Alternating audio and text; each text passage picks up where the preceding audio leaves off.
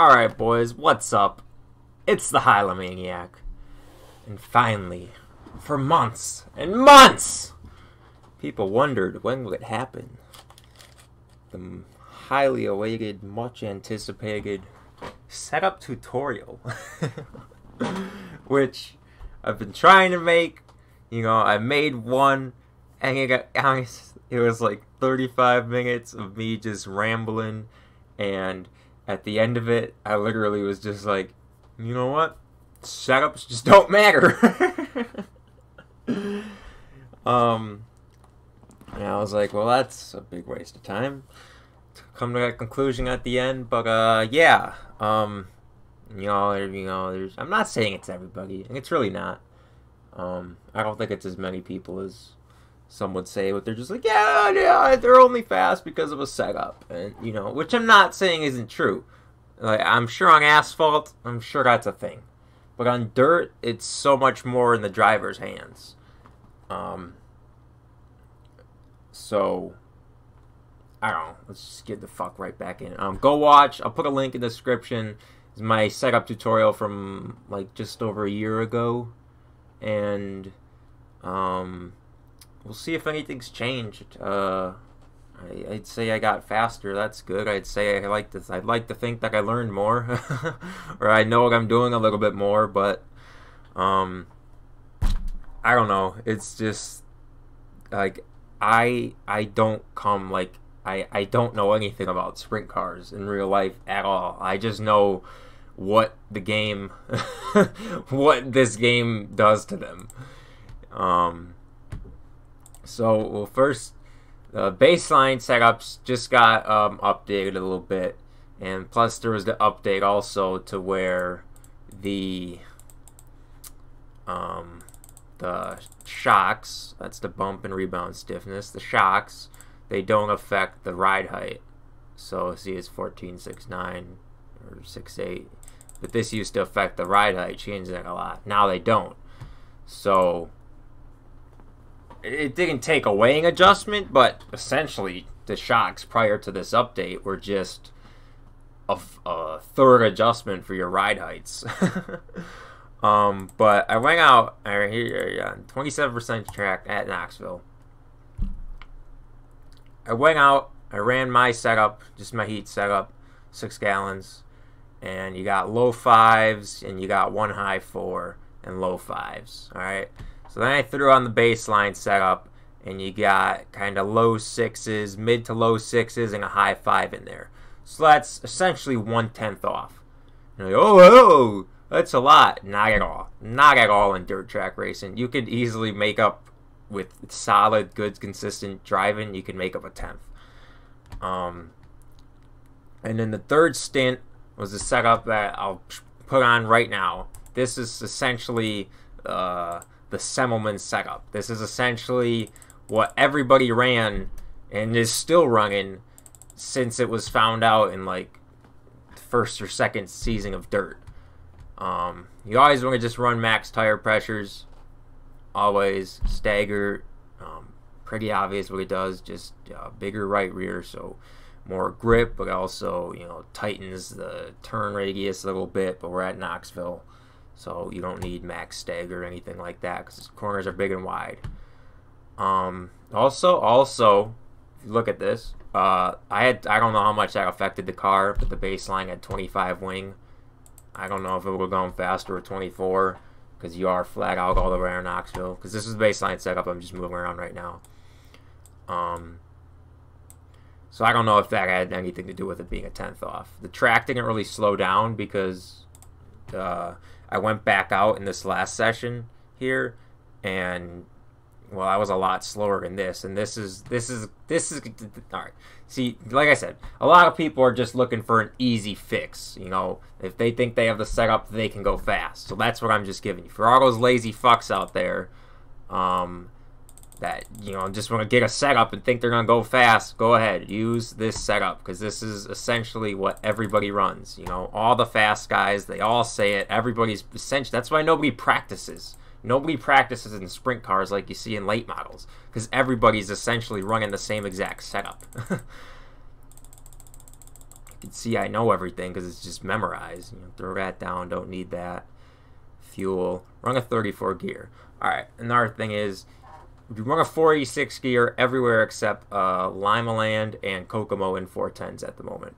And in sprint cars, in the 360s, a 534 is essentially the 486 of 360s, at least for me. I run 534 on every single half mile.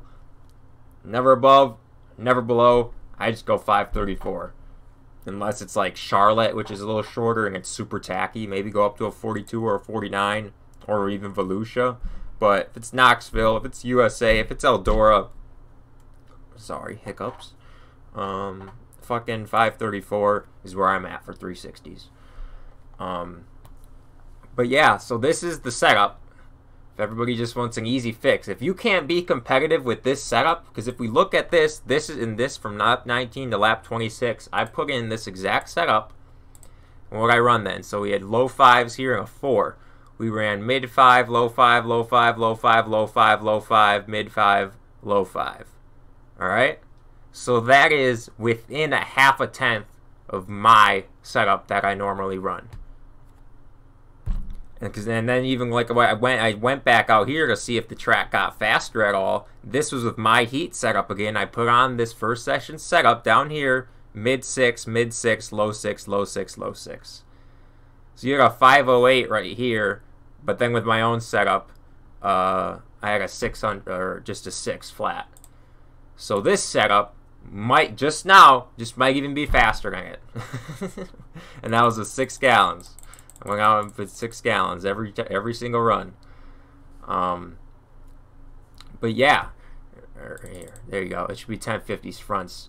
Disregard everything I said before that. But yeah, I don't know. Like, there's no alright. There's like, alright, what's the go-to that you go to for a setup on a track? I don't know.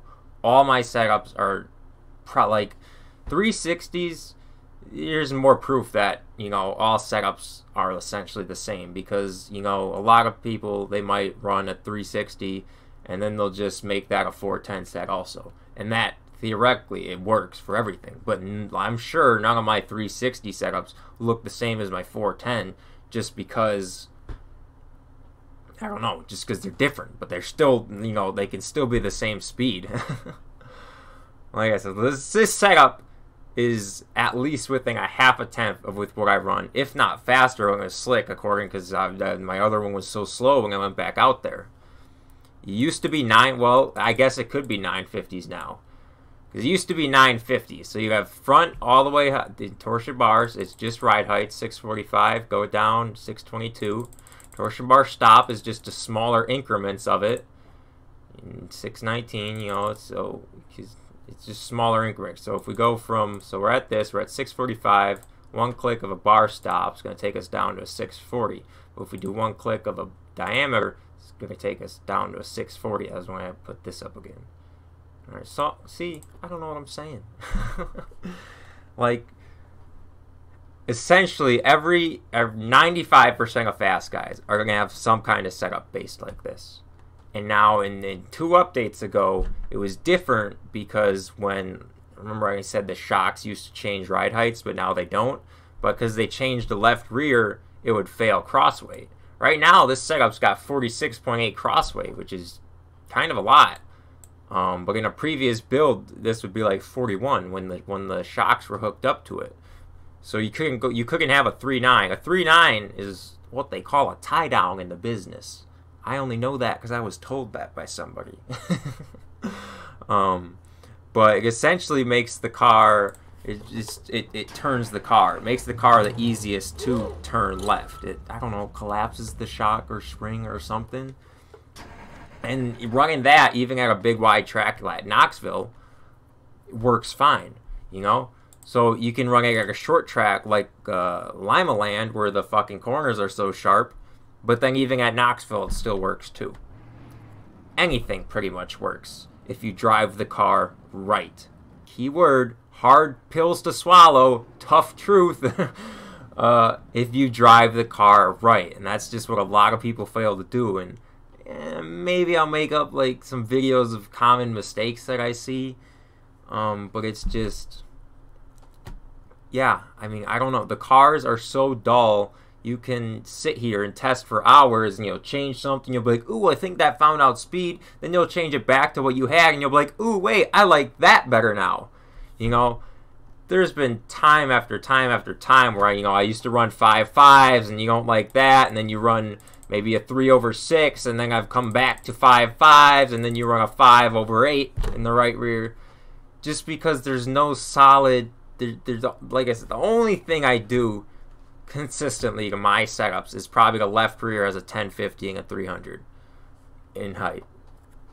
Does it make the car faster? I don't know. It's just what I have. It's probably the most consistent thing on all my setups. There's nothing that just makes the car go faster.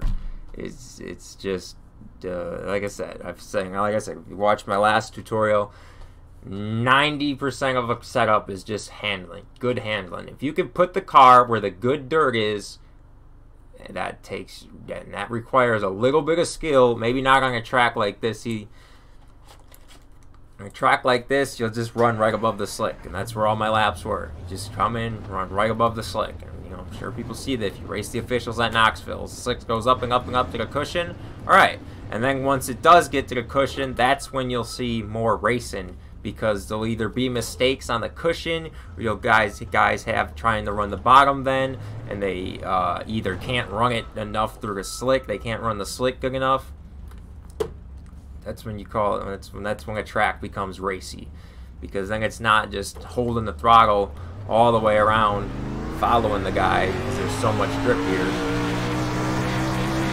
It's actually where you have to decide what line to run and blah blah blah, and you have to be able to run a line at its best. All the pro guys, they can run within a 1/2 on a track like this, probably consistently for 10 laps in a row, be within a 1/2 of each of their lap times, because this would be considered an easy line right now, just right through the middle. A good driver will hit that 100% of the time without any screw ups. A decent driver will only hit it 75% of the time. They'll either get too low in the slick or they'll wash out in the cushion. But, then once it is up to the cushion and it is a little more difficult line, all right, then good drivers are only going to hit it. They'll make a mistake on it once in a while, but say 90% of the time. But then only a decent driver, with not a lot of experience on the cushion, they're only going to hit it maybe 40-50% of the time. They're going to hit like, an actual decent corner and to maximize the speed of the corner. And all the guys with thousands of laps, they're able to, fucking stupid starter.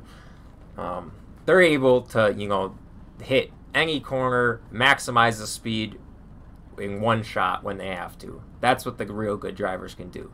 Oh, gotta grab the bottom of this corner. Okay, boom, hit it first try, no problem. When other drivers, they might they're all right, gotta go to the bottom of this corner. Oh no, missed the bottom. Lost 3/10. Now I'm stuck battling the guy behind me. But I really haven't explained much about setups so far in this video. That's what I say. Click the link. Go with my other torsion bars. It's just ride heights. Just read what the shocks do. More bump is gonna make it tighter on entry. It's pretty self-explanatory. Shocks probably matter less now than they did before, because before they used to just be a third adjustment of the ride heights essentially. And then wheel spacing, outer looser, in tighter.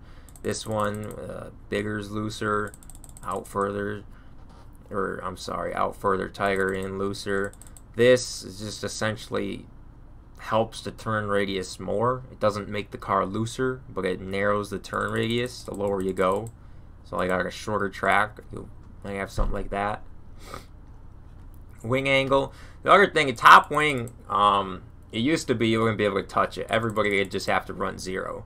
But now it seems in the later updates, you can run more. With fuel in the car, you might start a top wing at 2 and either move it forward as it burns off or move it backwards as the track slicks off.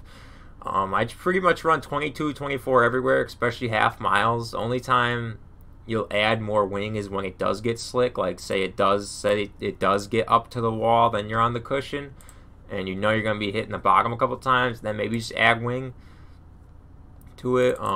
front toe-in is essentially a second. I think of it as a second adjustment for front wing. So, you know, say you got the 28 front wing, but you still don't like how it's not turning in enough for you. Add more negative front toe in. I think that'll kind of makes it helps it turn in a little bit, at least in my opinion. But like I said, now, so if you just run this setup, you can run it everywhere. Just change the gear a little bit. Besides, you know, for the shorter tracks, but then, because now essentially the only thing that changes the crossweight up here is the torsion bar diameter. So you guys say you run 46 at Knoxville, so alright, say a smaller track like Volusia, you want a lower crossweight because it's a small, technically it's a smaller turn radius. So a way you could lower crossweight is either add to the right rear going up, you know, you're down to 45, because that makes the car a little bit looser. Lower crossweight is looser, higher is tighter, theoretically. But if you lower the right side here, yeah, it's going to lower it down to 42, but in my opinion, I don't know if it's factual or not, but lowering the right front makes it a little bit tighter. You'll see here, if I lower the left front, it's going to go up to 47 now, the crossweight, but your car is going to be loose with the lower left front. In my opinion, in my experience, that's what it does. So that's kind of backwards on that end. But then in the left rear, yeah, higher, it's going to raise the crossweight. So now we're failing tech. Your left rear is too high. I never look at the left side weight. I don't know if that has anything to do, or nose weight, doesn't matter. Just kind of crossweight in the feel of your car, and you've pretty much got to just learn to. I mean, look at my brother. You know, my brother has the best setups one can have. You know, and he's not exactly knocking it out of the park. You know, but you just got to know how to maximize your speed. You got to learn to do that. And one place you can learn to help learn where you lose speed is in the 305 cars, you know, because that's fixed setup, and the cars are so slow, it's hard to make a mistake. But you realize when you do make the smallest mistake that you'll lose a lot of speed. So, yeah, a small mistake in a 360 is less. You're not going to lose as much speed because it's not about keeping the momentum up as much, but if you can learn not to make those small mistakes, corner after corner after corner. Someone might run, you know, lap after lap, and they're like, "Well, I'm still slow. What the heck? I'm turning the car. I'm not making any mistakes." But I assure you, you might not be making any mistakes, but you're not running the most perfect line to maximize your speed in that corner. Or maybe that you'll run a fast corner, but it doesn't set you up well for the next corner, so therefore you lose speed on the other end of the racetrack. So I don't know. That's just, you either have it or you don't. It's hard to say. So like I said, I recommend if you're completely lost on setups or looking for setups, just throw this one in. See how competitive you are. You should be, like I said, this was I think a half a tenth of mine. If you just run this, see how well you do. And just use this as your baseline. Don't use the iRacing ones. Use this as your baseline, and learn to adjust it from there. Make this your baseline. You should be able to work at every setup. If you're still slow, then you got a problem. Then you know it's not the setup, because this setup is plenty fast, and it's pretty much what every fast guy setup is based on. Everyone's setup is probably just, you know, a couple different clicks different, you know, a click here, a click there, all right, something like that is what a race winning setup would be then. So I don't know. Any fast guy will tell you the cars are dull. You know, looking for speed is pretty much a waste of time. I'll get an inch sometimes where I really like to make setups, and you know, I enjoy making a setup, but that's just trying to find something that handles. Actually testing and trying to find speed, like, that bugs the crap out of me. I hate that. You know, I don't do that because there's a test session like this doesn't do it, because the track's always changing on you. You know, why was the track getting slower? I don't know, because on this I ran this baseline setup, but then I put my other setup in, and I was almost a tenth off. So, and then obviously there's nothing consistent about a race. Every race is different because the track is changing with where cars run on it. But I'm rambling. I don't want to anymore. So, if you enjoyed, maybe it helps you. I hope it does. You know, I'd rather there's not enough good fast sprint car drivers out there. I think sprints have been on the service for 2 years, and you still got so many people with their heads in their asses. So I hope it helped. Subscribe. I don't care. I don't upload anymore. Whatever. But yeah, peace the fuck out.